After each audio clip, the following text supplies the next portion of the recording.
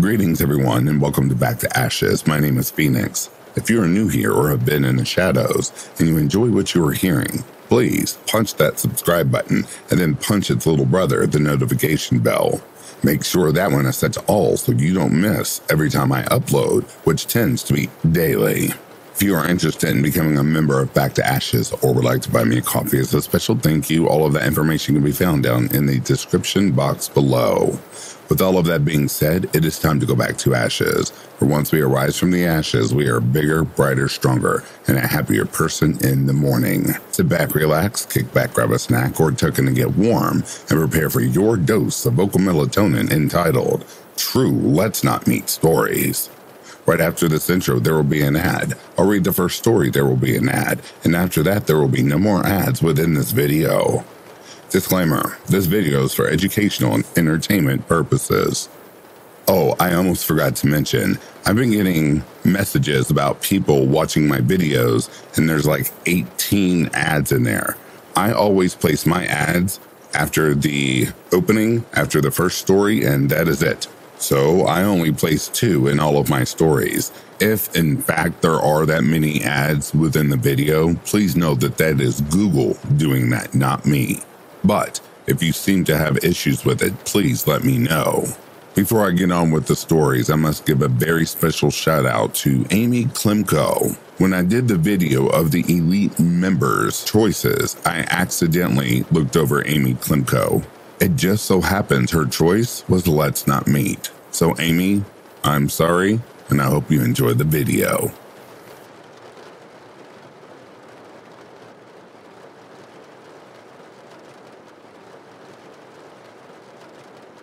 This happened a few months ago in the summer when I had just moved to a new house. There was a community pool just down the road, and the day after we moved in, I went there with some friends. But after an hour or so, I decided to go home because it was just way too hot. As I walked out of the pool's parking lot, a car also pulled out of it and stopped right next to me. The driver shouted something out to me, but I couldn't hear what he said. So, being stupid, I went closer to see what he wanted. Are you that new girl who just moved into that redacted house number? I was confused, but again, being stupid, I said, yeah? He told me that he'd just dropped his girlfriend's kids off at the pool and was just on his way home when he saw me. He offered to give me a lift home. He might have been my neighbor, but he was also a stranger in a car. I've never met him before, and there was no way I was getting in, even if there was aircon. I told him, thanks, but I'm all right, and kept on walking. He then said something that I still think is bizarre, and I don't know if it was a tactic of some sort, but he asked me if I at least wanted some candy. I was tired, I was hot, and it was the most stranger danger cliche I have ever heard in my life. So I told him, I'm 17, I don't want your damn candy. As soon as I said that, he apologized to me. Oh, I thought you were the younger one, and finally drove away. Now immediately this put me on edge because I took that comment to mean that he was probably talking to me because he thought I was younger, which made my skin crawl. I also don't even know who he was talking about because I have a twin and a younger sister, and he even thought I was 17. I look way younger. I told my stepdad about what had happened, but he just played it off as me being paranoid. But I made sure that I told both my sisters, and they also thought it was creepy as hell. I actually didn't want to share this story because I felt like there might be an innocent explanation to it, and I am just being paranoid. But I really don't know how I feel, like maybe he has some bad intentions.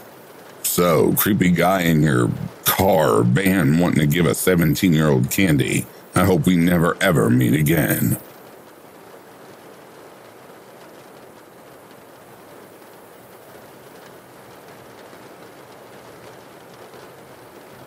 So, my wife and I backpack or hike a lot. The more remote the place, the better. In 2015, my wife and I were in the Bitterroot Wilderness of Montana. We had been out for 2 weeks on a 100-mile route, finding trails we kind of connected together on a few topo maps to make a loop. We had seen only one other person, Tom. We met him on our second day in and his last day out. He told us he hadn't seen or ran into anyone out there. So, as far as we all knew, we are going to be alone out there. He did tell us hunting season was weeks away, but there might be scouts out. To be careful with our food, where we eat, and our scent because it's bear country, and we had seen a few and even one with cubs. He also mentioned that he had heard cougars in the distance, but that we should be okay as long as we stick together. We camped together that night, and the next morning, we thanked him for his company, all the info, and parted ways. For 2 weeks we hiked, saw some cool vistas, swam, saw and heard wildlife, and all the stuff you'd expect to see in the backcountry. We didn't really think about Tom again until after a few days out and hadn't seen anyone. We took the thought of being alone for granted and let our guard down. As far as other people we concerned, we were all alone out there. We are in our last few days out, winding the trip down, sauntering back to the trailhead, just taking it all in. We find a nice flat tent site, make a fire, eat some dinner, hang our food bag, and walk back to our tent for the night and pass a good night's sleep. The next morning, as backpackers do, we break camp as early as possible, get some breakfast and coffee into us, and before we leave camp, I needed to drop a deuce. So I venture away from the tent site to find a suitable spot. As I'm walking around to find a spot to dig my cat hole, I come up on a lumped up thing looking like a bush. I was not expecting to run into anyone out there, as we had only seen one other person early on and no one else since. I wasn't paying attention as I'm looking for somewhere to shit and not looking out for people. These two are in a camo blind type of wrap.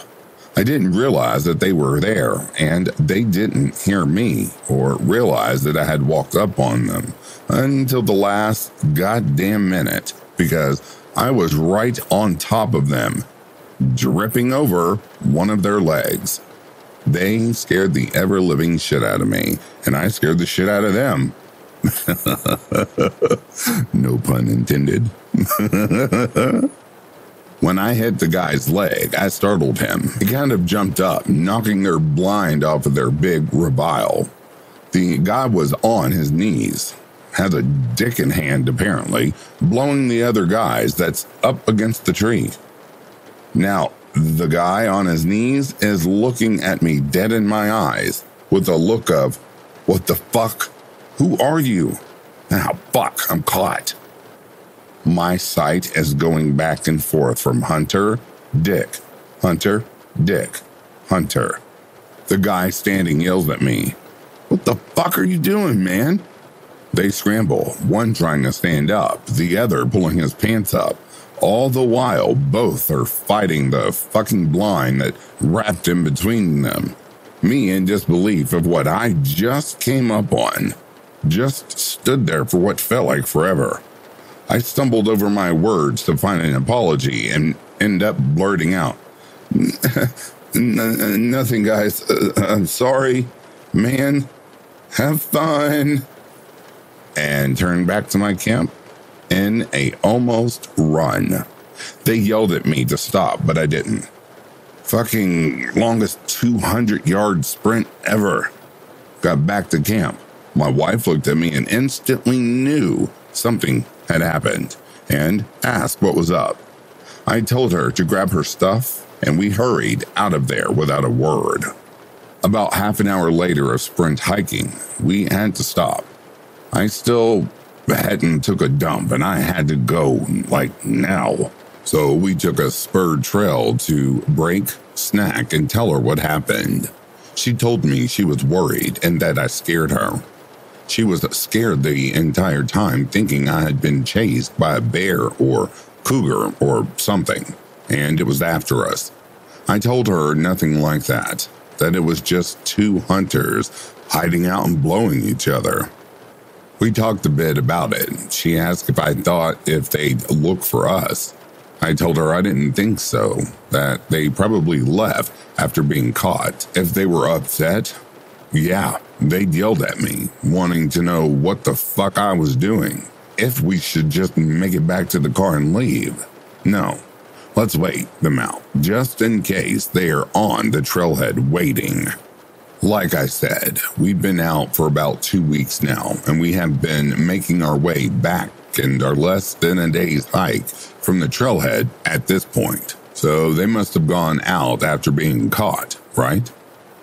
After a while of talking it over, we kind of just chuckled it off and hiked on to the creek, where we are going to camp for the night. We made camp off trail in a nice outcrop with no incident.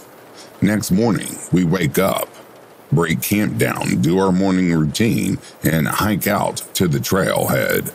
With that, we're not really thinking of the two hunters anymore. Well, as we get to the trailhead, we meet two ladies that had been prepping breakfast and now cleaning up. As we are walking to the parking lot, they chat us up with the usual backcountry questions of how long have we been out? How many miles did we do? Did we see any bears? What did we eat? Then, almost at the same time, one lady offered up some of their leftover food as the other gal starts yelling, "Hey, hubby, these two have been hiking up on that same trail you and so-and-so were just out on yesterday. But they were out for like 2 weeks. Bring them some of that real food and juice." Hubby pokes his head out of their camper to say hi. Lo and behold, it's the fucking hunter that was against the tree. His smile faded as quick as his face turned white, then to an angry look when he realized who he's looking at. Then his buddy, the giver, turns the damn corner from their trailer to see me standing right there. I feel the blood just drain from my body, and these guys' face turns from happy-go-lucky to disbelief and fear at the sight of me. The wife then asks if we happened on their husbands out there, as they were out scouting for game yesterday. As I'm stumbling my words, they are darting their looks from me to themselves. Before I can say anything, my wife is answering, "Yes, we'd love some real food." "No, we hadn't seen anyone. You guys are the first ones we've seen in 2 weeks." The wife turns to the hunters and say, "You guys must have had a real good hiding spot." Cheese and fucking rice. I think both the hunters and me had a mini heart attack. One of the guys just gives a nod.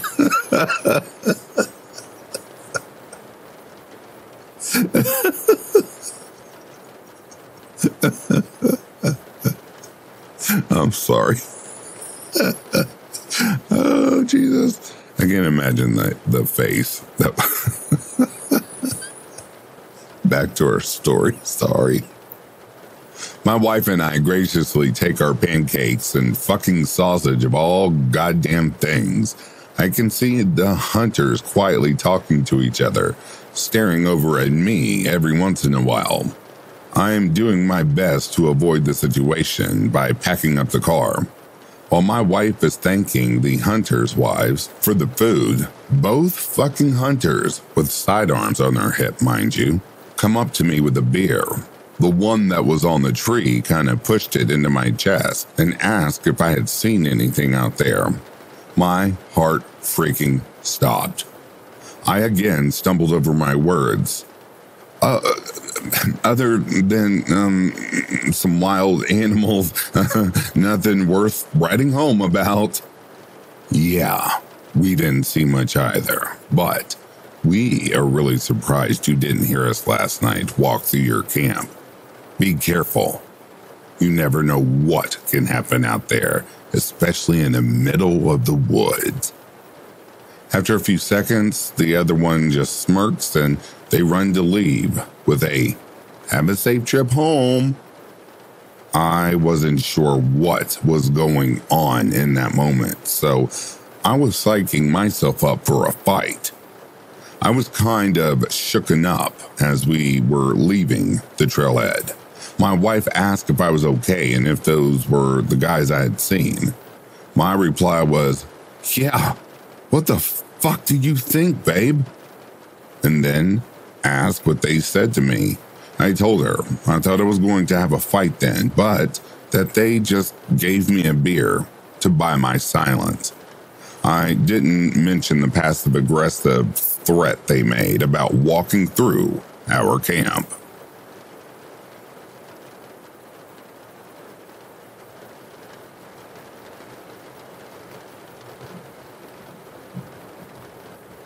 I'm going to start out to say this isn't some flashy, scary story, and it doesn't have the most satisfying ending, but none got hurt, which I am extremely grateful for. Here's my story. This all happened when I was in grade 5 or 6. I'm Canadian, so we have primary school, kindergarten to grade A. High school is grade 9 to grade 12th and 13th, then college or university. So I would have been around 8 or 9 years old at the time. I'm now, as of writing this, 23 years old, getting ready to be 24 in July. So my memory may be a bit foggy, but what happened this day will forever stand out to me. I and my sister, who was 2 years younger than me, we're going to call her Paya, went to a little French immersion school growing up. At the time, we were not living close to it, so we had to take a school bus. The bus stop where we would be picked up in the morning and dropped off in the afternoon was about a block or so away from the apartment buildings we lived in. My sister and I would get up at 7 a.m. and catch the bus that runs at 7:30 a.m. to get to school for 8 a.m. There was another family that also caught the bus at our stop with some younger children, so we were never fully alone. But my sister and I made the walk there and home without an adult because my mother worked nights and my sister and I thought we were old enough to walk the short distance alone. This is important later. This all happened during late spring, I think around April or May, when the weather was getting consistently hotter during the day, upwards of 20 degrees Celsius. Again, important later. I should also note that I have allergenic asthma, which means activities like running or strenuous exercise, as well as allergens like pollen, can and will trigger my asthma. For this reason, I wasn't a big runner, and seeing me run was a rare occurrence. So, in the morning, I'm not a morning person and never have been. Bright and early at 7:15 a.m., my sister and I head out to go wait at the bus stop for the school bus. Everything was pretty normal, me being the more obviously tired one of us all, but something stuck out to me. I noticed an old brown pickup truck parked in one of the driveways of a nearby house. A person sat in the driver's seat, seemingly doing nothing. Maybe sleeping, I don't know. This wouldn't have been weird except I knew the people there drove a minivan. Maybe it was just how ugly the color of the brown pickup was, but it stuck out to me. In hindsight, I should have questioned why the guy in the truck just sat there in his vehicle for over 15 minutes doing nothing, and I was too tired to care. Off to school we went, and the day was honestly forgettable in how routine it was. On the bus to go home, however, my sister and I got into an argument. So when we got to our stop, Paya took off running back to the house ahead of me, leaving me with the parents who picked up their younger children at the stop. And then, after they left, I was alone. I was not impressed by the stunt my sister had pulled and began to walk down the street with traffic near me going the same way I was walking. I was about a minute into my walk home when I noticed that brown pickup truck that looked oddly familiar. I hadn't realized it was probably the one from earlier that morning, slowing down beside me as I walked. Now, it was a pretty hot day out. One kid had collapsed during recess because of heat stroke, so I was having a hard time already due to the heat. The driver of this old brown pickup rolls down the passenger side window to talk to me, waving a hand at me to get me to stop. I do stop because I was raised to be polite, but I kept my distance. The patch of grass separated the curb and the sidewalk, meaning I had at least 60 centimeters of space between me and the curb. "Hey there, kiddo. Where you headed?" The driver, a man in his late 50s or so, asked. Now, I had been raised knowing all about stranger danger, so I was already on guard about this. "Home," I told him, purposefully vague about it. At this point, the man leaned over and unlocked the passenger door, and I was able to see him just a little better. He had a tattoo of what I think was a tiger and some other animals on his upper right arm. He wore a plain gray muscle shirt. I couldn't see what kind of pants he was wearing because I was short. His hair was a salt and pepper of gray and black, pulled into a low, greasy ponytail, and he had a mustache. Not to profile, but like one of those stereotypical pedo stashes. His skin tone was tan, but he seemed to be Caucasian, and his hands were large, with a scar across his knuckles. "How about you hop in and I'll give you a ride? It's pretty hot out here today." This complete stranger offered me with a smile, and I noticed he seemed to have a missing tooth. I, of course, smiled back to not be rude and simply said a polite, "No thank you, sir," and started walking again. Now, this would have been fine and dandy if it had just ended at that, but instead, he began keeping pace with me in his truck and insisting that I get in, that it was too hot out and yada yada, and that all the other kids had been picked up. Now, this struck me as odd, and still does even now, because this meant he had been watching when all of us had gotten off the bus. Though I guess he didn't notice my sister run off, but still, this was really creepy. I again said, "No thank you," but he didn't seem to take that hint. In fact, he became more pushy and maybe a little irritated. He had pulled up so close to the curb, he was almost jumping it with his pickup truck now. And at this point, I was really feeling scared that this man might do something I would not like. So I quickly said, "Have a nice day, sir," and then took off running as fast as I could towards my apartment complex. I vaguely heard him shout something at me, but I just kept running, cutting over the grassy hill with a few trees on it, instead of staying on the sidewalk.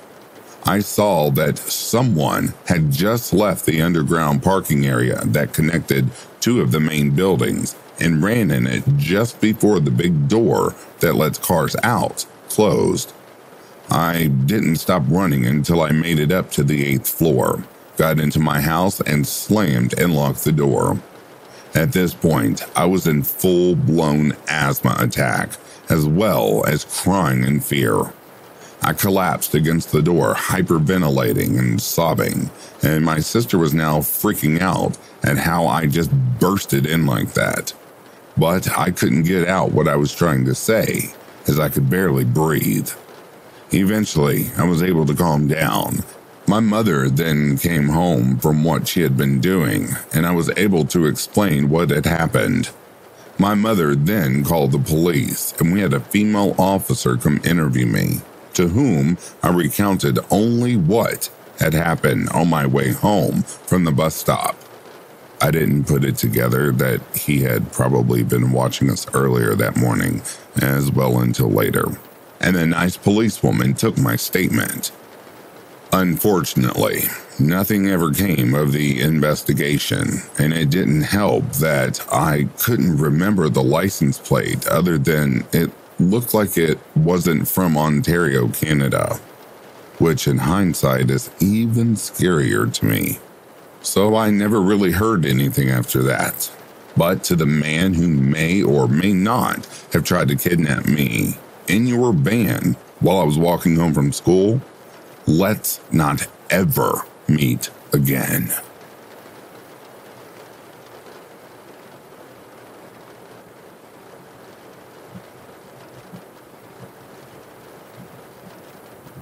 A bunch of years ago, I matched with a guy on Tinder.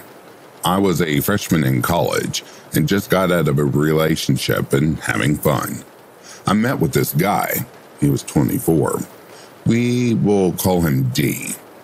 He was a little odd, but we had similar interests and went to the same school, so I thought, why not? The red flag started rolling in immediately when I said I would go on a date with him. Of course, the fact that he was much older isn't lost on me as the initial red flag. At this time, I didn't have a car. D offers to pick me up, but tells me that he is not in town, but he would leave his grandmother's funeral early, which was a minimum 5 hours away, to come and pick me up. He showed up in sweatpants, a wife beater, and flip-flops, which struck me as odd because he said he was coming from a funeral. We hadn't made plans, just to go get a bite to eat and hang out. Since he had been out of town, he asked if it was okay if we stopped to pick up his dog. He had left the dog with a friend. I like dogs, so I was like, hey, no problem. It's dark and we pull up to a apartment complex and he leaves me in the car and comes back with a golden retriever. The dog immediately starts growling at me, which had never happened to me before, so I start feeling a little weird. D doesn't say anything about the dog's temperament. Because we have the dog, he wants to drop him off at the house first. This feels logical to me, so I agreed. When we pulled up to D's house, he asks if I want to come in. Not wanting to sit in the car, I do. The moment I walked in, I immediately knew it was the wrong choice. The house is trashed. There's garbage everywhere, trash bags full along the front entry, bottles and wrappers on the couch, and just general shit everywhere. D lets me know he has a roommate, but that roommate isn't home. I assume this is to imply the mess isn't his. After brushing the trash off the couch, he asks if I want to sit and play chess. I had expressed that I was interested in learning, and he seemed more than happy to help me learn. This, too, was a mistake. D begins explaining the game to me, and it isn't fun first date explaining. He has gotten very serious and is showing me each piece while telling me what it is, what it does, and how it moves. D then begins questioning me over each piece, which mostly I get wrong. Every time I get one wrong, he yells at me the correct answer and tells me to try again. I got more and more frustrated, and it made me very uncomfortable, so I suggested we pause chess and do something else. D suggests watching a movie, which is fine with me. The idea of us leaving and going to get food seemingly, I guess, got forgotten. D tells me that we can watch a movie in his room, and I oblige. But then he explains that he has to put clean sheets on the bed. I had assumed we were moving to his bedroom because it may have been cleaner. But when we go in it, it's not. And there is no TV in his room. He proceeds to put Iron Man 2 onto his phone to have us watch. We watched about 10 minutes of it before things got sexual. I won't tell you strangers the details, but short story short, we didn't have sex, but other things went down. I will say those things were consensual. After they occurred, I was feeling really odd about the whole situation and told him I didn't want to have sex. D was confused but didn't push it at first. He said fine, and we watched maybe 5 more minutes of the movie before he said he didn't want to watch the movie anymore. He started complaining and asking me why I didn't want to have sex with him, and I simply said I wasn't in the mood anymore. He then began pressuring me to tell him exactly what it was about him that made me feel that way. At this point, we had moved from the bedroom back into the dirty living room. You might be thinking, seems like a perfect time to leave, and I thought so too, but this is where things start to get scary.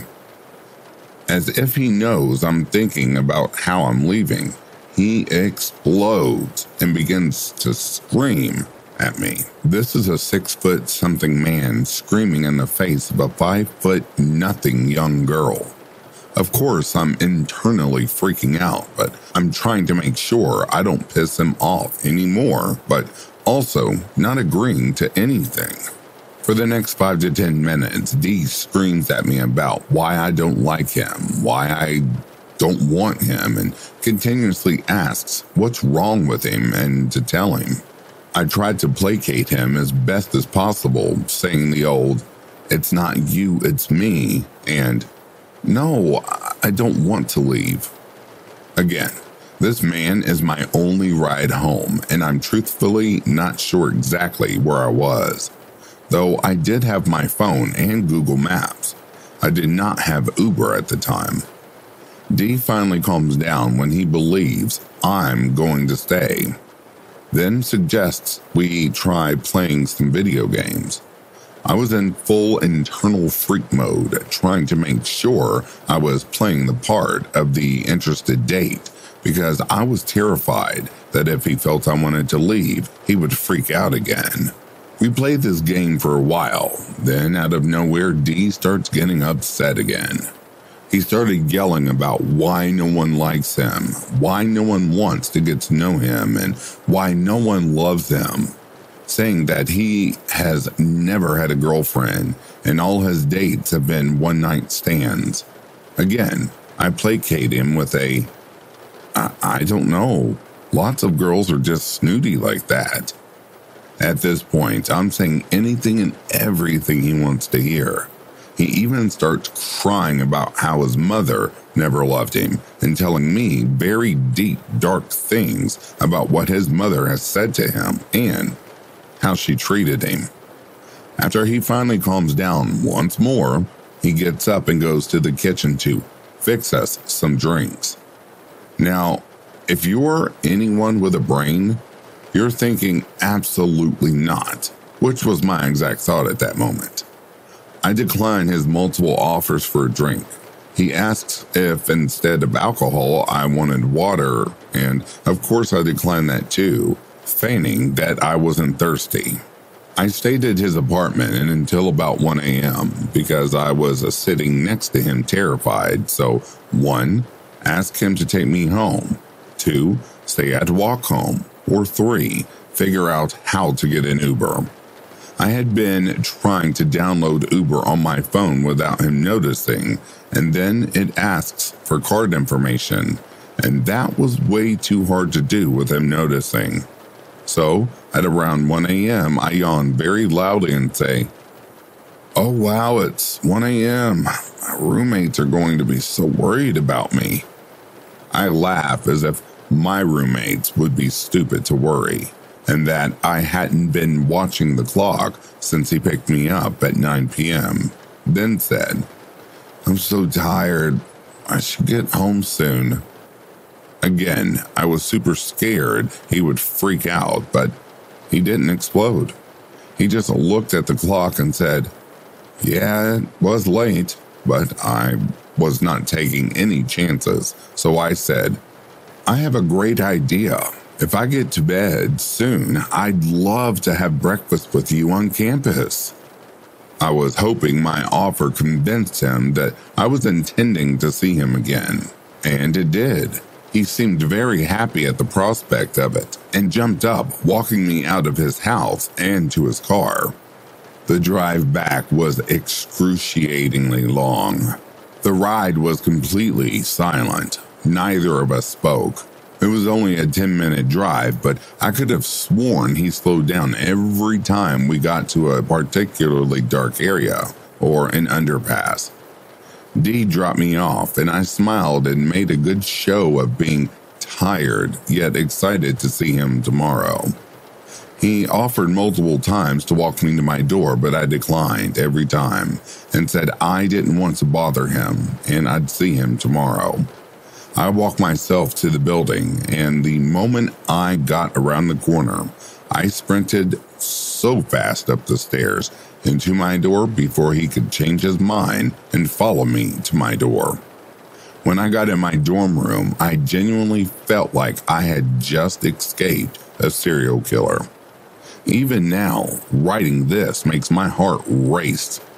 I never met with him, but he bugged me for multiple days after to meet up again. He even asked to pay me $20 an hour just to sit near me in the library. I declined, obviously, and only ever saw him once after, at the gym on my campus. He didn't see me, and I left immediately. I've thought about Dee occasionally since the date and wondered if all those girls he had one-night stands with had the same experience I did. I still sometimes wonder how many girls there were after me. So, Dee, let's not ever meet again.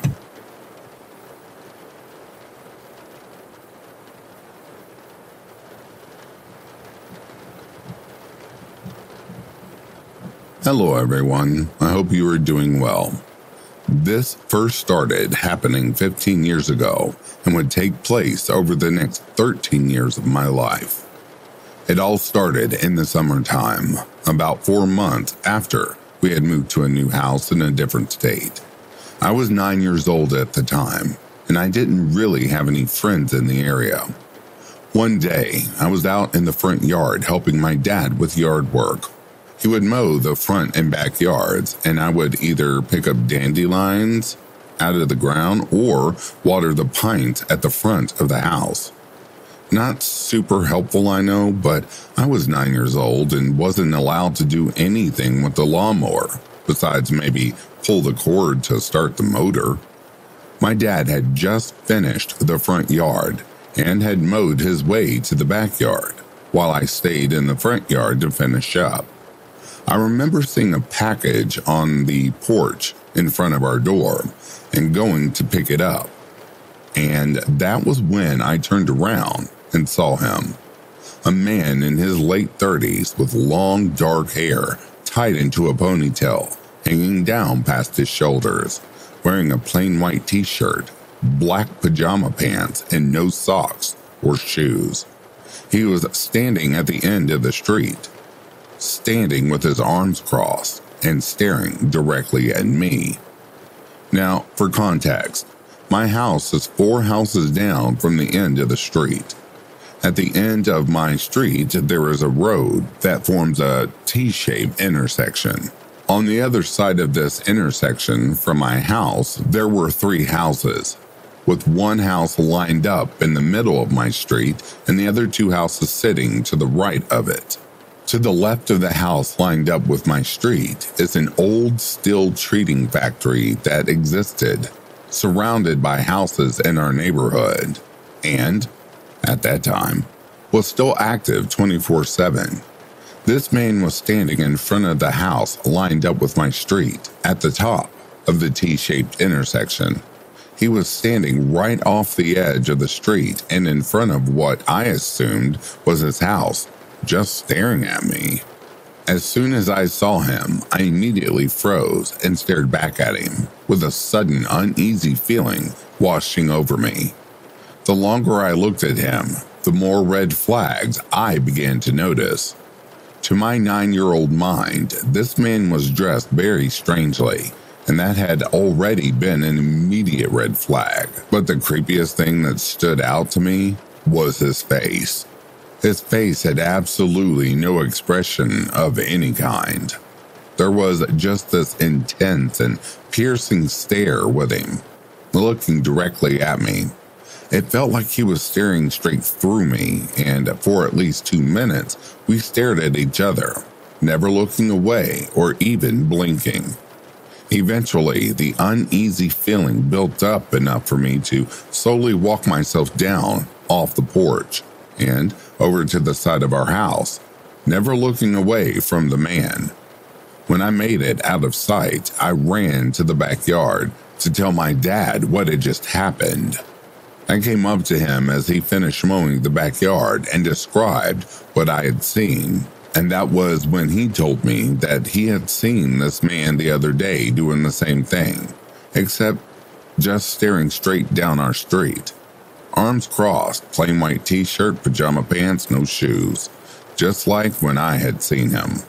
After that, my dad told me that he thought that man seemed a little off and to stay far, far away from him.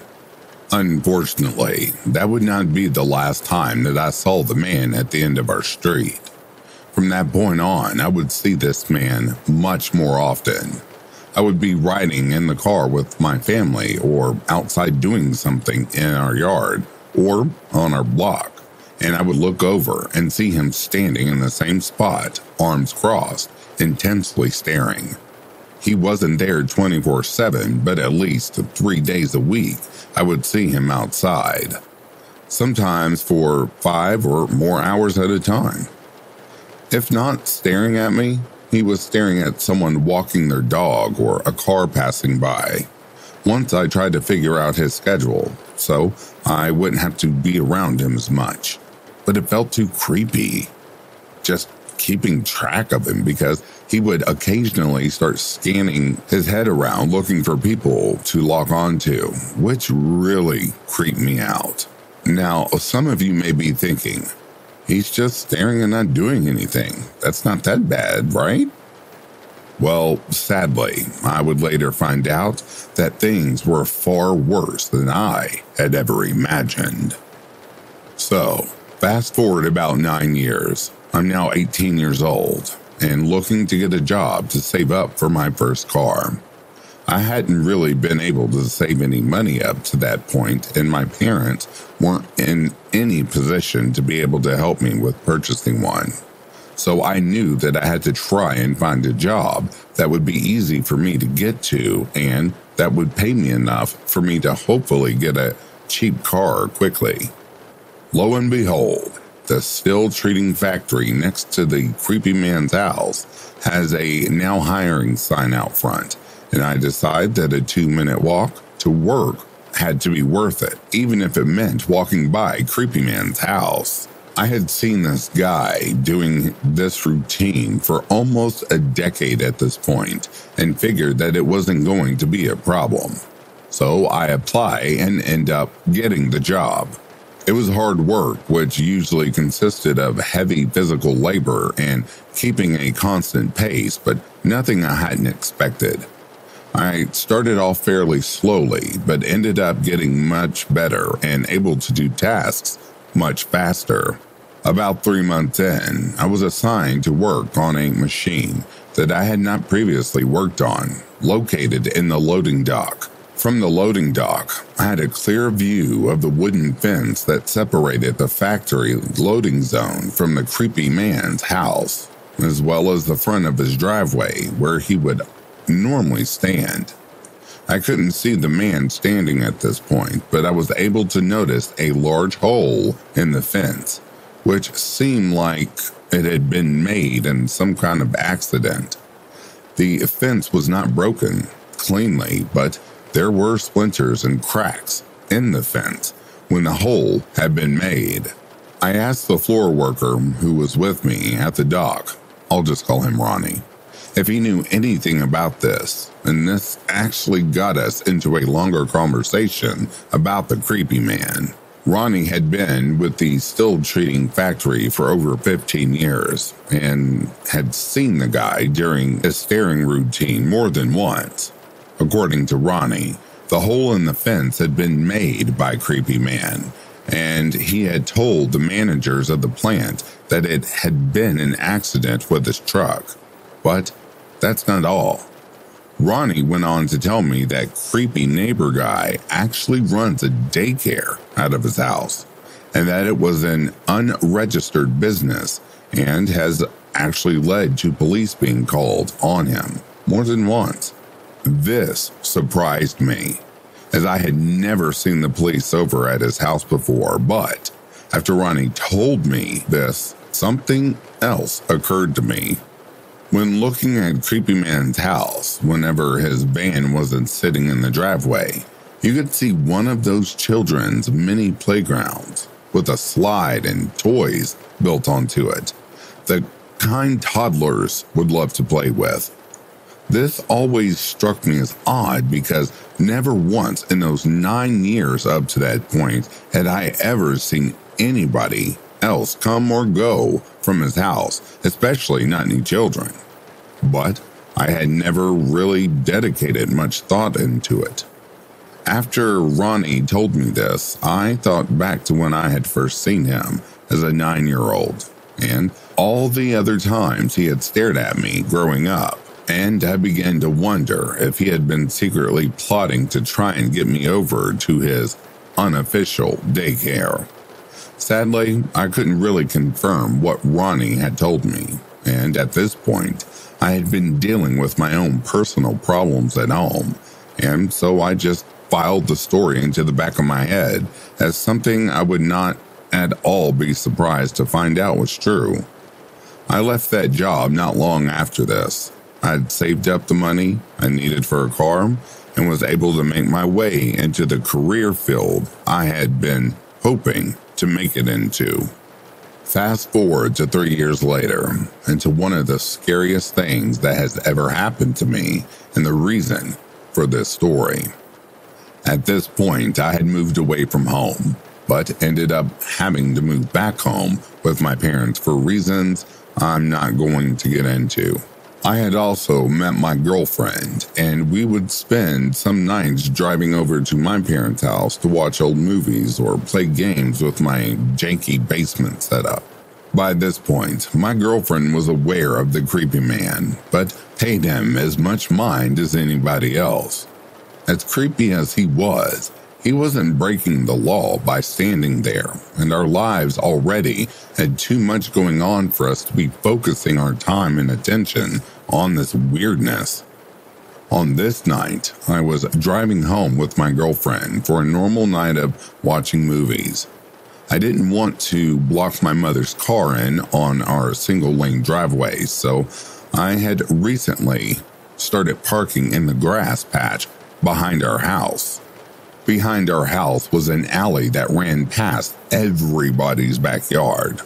Our backyard had a wooden fence up against the alley, with a separate garage building which opened up into the alley. I had started to park in the grass patch area, in between the garage doors and the alley more often, and so that was the direction I had been driving home, silently hoping to myself that the creepy man wouldn't be outside on a pleasant night like this.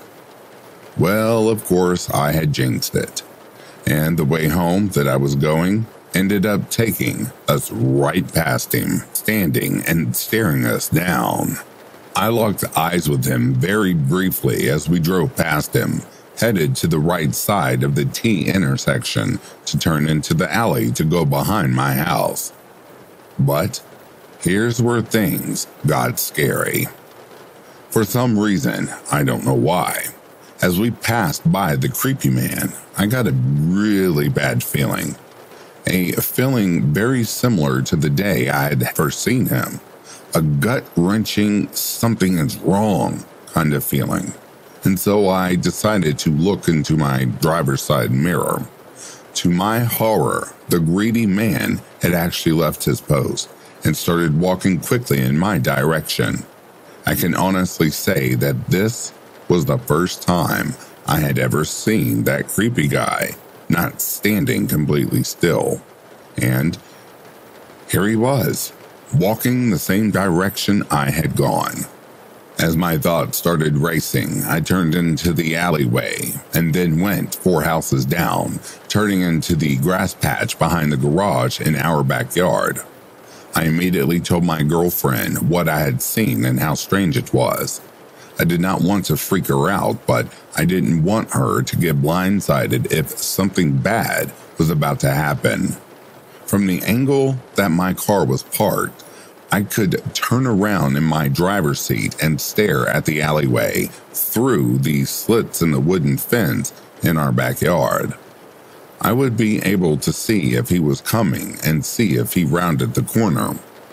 I locked my car doors, turned in my seat, and reached into the pocket to tightly grip my pocket knife. My eyes widened and my heart started beating fast as I saw him casually walking down the alley through the slits, right up to the edge of the wooden fence, and then pause. After a few moments, he turned around 180 degrees and started walking back down the alley in the direction he had just come from. I waited about 2 minutes before getting out of my car and slowly approaching the edge of the fence, then walking into the alley to see that he was gone. I have thought about this quite a bit since it happened 2 years ago. I don't actually know if he recognized me or the house that I had pulled into, or why he would chase us that night to follow me and my girlfriend and scare the hell out of us. Honestly, I really don't give a shit. I was about to move out of that house shortly after that happened, and am now living with my girlfriend, who today is my fiance. But to the man that stared at me and my entire neighborhood for over half of my life, and who followed me and my girlfriend into a dark alley for God knows what reason, let's never, ever meet again.